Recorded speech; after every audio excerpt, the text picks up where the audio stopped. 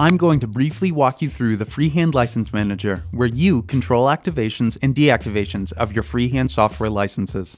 To start, you'll need a Freehand License Manager account. This is a different login account from solutionsforscreenprinters.com. In Freehand software, go to the Account menu, then Manage Account, or go to licensing.solutionsforscreenprinters.com in a web browser and log in. When logged in, licenses will be categorized by software.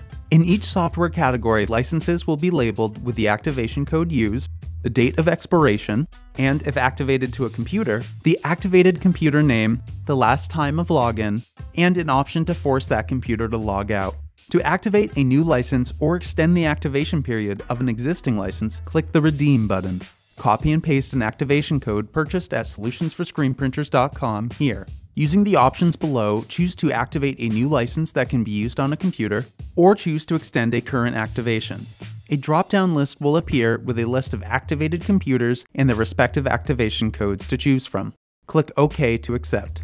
To deactivate a computer, click Log Out in the Freehand License Manager, or from within the software, go to the Account menu, then Log Out.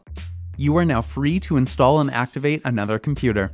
You're in total control.